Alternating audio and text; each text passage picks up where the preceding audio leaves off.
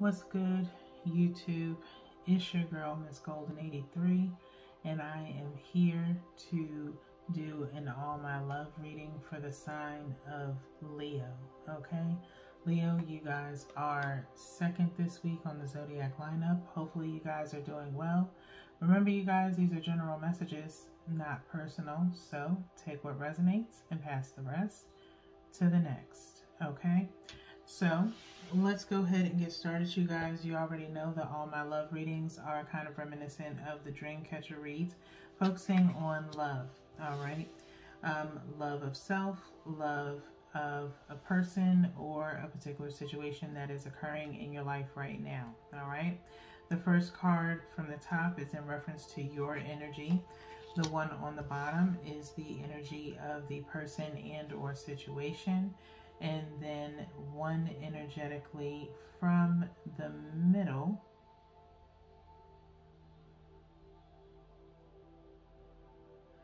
is in reference to the energy between you and the person and or situation.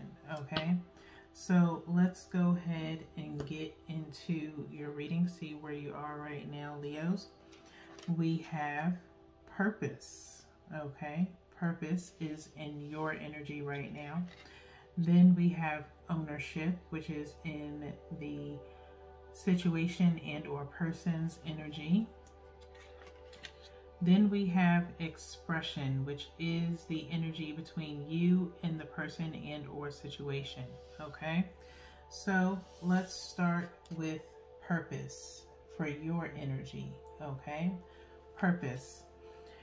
You possess the determination and dedication to consciously demonstrate love. You possess the determination and dedication to consciously demonstrate love. Okay, so you are in a true positive energy right now to really consciously understand and dedicate to love at this point in time. Okay, kind of felt that going through your readings this week, in a sense of, even though you're kind of picky even though you're kind of picky and you kind of nitpick on particular things and traits and behaviors of whoever you are dating, you are kind of moving with purpose. Okay, in the sense of finding that person that completes you, if you have not already. Okay, Leos, so you are moving with a purpose. Okay, so next is ownership. Okay, ownership, which is in reference to the situation at hand or a person that you are dealing with. It says you acknowledge your misdeeds and accomplishments alike and learn to love them all as lessons. You acknowledge your misdeeds and accomplishments alike and learn to love them all as lessons. Okay, I like this ownership. Okay, and I feel like this is more so towards you, Leo, than a particular person. Okay, for some of you, it could be where this person is actually willing to accept you for your flaws, but it's really about you starting to accept others for theirs, as it's what makes them unique. Okay, and so you take ownership on, you know, that nitpicky personality of yours, and you're starting to rein that back a little bit, and not only accepting other people's flaws, but maybe also accepting yours as well. Okay, so I like seeing this. This is a huge change in progression, if you will, from where you were at the start of the week, especially with your Dreamcatcher read. Okay, next is expression. Expression, which is in reference to the energy between you and the situation and or person. You are ready to manifest your thoughts and transform them into acts of love. You are ready to manifest your thoughts and transform them into acts of love. Okay, expression, meaning you are ready to possibly tell someone that you truly adore them. Okay, and that you want to possibly maybe spend more time with them. Okay, aside from all their quirky ways, okay? One thing I am feeling though in the air for you guys, Leo, is that something maybe you are learning as a lesson and taking on ownership for, that, you know, people do have a tendency of showing their representative when they're first starting out with someone. They don't want a person to know that, you know, they do little tiny things behind closed doors. That's the reason why people love having their own space or privacy, okay? It's because they get to be who they are behind closed doors without anybody judging them, okay? And so we all do little things like that, like having a burping contest with your own self, okay? That's something that a lot of people do and don't want anyone else knowing that they do. But when you're willing to accept that, or, you know, you kind of get acclimated to a person and you get comfortable enough with them, you don't mind expressing or showing those quirks, okay? And sometimes we hold those things back because we don't want to be judged, okay? And so possibly you have gotten to a point where, you know, you're letting that kind of, how they say, freak flag fly in a sense. And so is that person. With you doing that, they probably are going to start lightening up and kind of letting you in a little bit more, and vice versa, okay? And so it's now going to come to a point where you are willing to express your, you know, your flaws, expressing that you love them despite all of those, or just opening up, period, okay? So, and kind of stating that you are available in a sense of dating if you're not with someone in particular, okay? So, that being said, let's see what the sign is focused on, meaning you Leos as a collective. One from the top and one from the bottom. You can take both of these messages for yourself, or you can take one for yourself, one towards the situation and or person, okay? Remember, you guys, you are sharing your energy. This is a collective reading. So where you may not fit in up here, you may have your energy is here, okay? So be mindful and, you know, be willing to share your energy. So we have addiction, which says codependent, obsessive, possession, controlling, has a block in restraint, okay? There's a person here with a chained heart to their leg, okay? So you have this coming up underneath purpose and ownership, okay? And so I feel as though, again, like I was just saying, sometimes we refrain or restrain from showing ourselves or any quirks or things like that because we want to come off as very ladylike or a gentleman, if you will, but behind closed doors could be a totally different person, okay? You can be pristine in front of everyone and be trash behind closed doors. I've talked about this last month, I think maybe in Libra, okay? But I'm not really feeling anything in reference to like a codependent or obsessive energy or anything about controlling, except for possibly trying to control the narrative of a relationship in the sense of, again, not really showing who your true representative is, okay? And so you've been restraining yourself, okay? You could have been doing that for some of you Leos, not everybody, but you could have been doing that because there is a possible addiction to something, okay? Maybe trying to knock that bad habit, okay? I think that was going on with you guys maybe about 2 months ago, okay, in the ancestor reads, okay? So trying to get rid of those bad habits and restraining yourself from being that, you know, kind of alter ego, if you will, of yourself that you don't like anybody else seeing is possibly what's going on here.